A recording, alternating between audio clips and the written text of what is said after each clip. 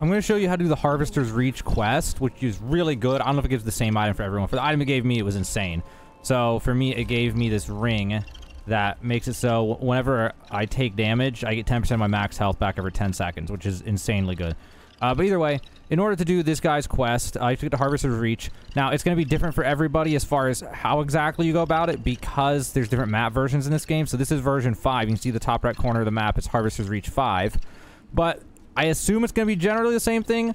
So what ends up happening is you go around this place and you have to kill all the, like, lichen werewolf guys.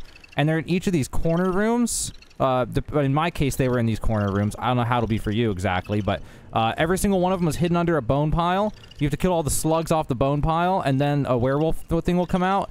And after killing all of them, then I came back and talked to this guy, and one of them I had dropped some item, some quest item for him. It might have just been the boss one. There's, like, at least for me, there was one actual boss one that I have a guide for if you want to just watch a video of me beating him to see what you can do.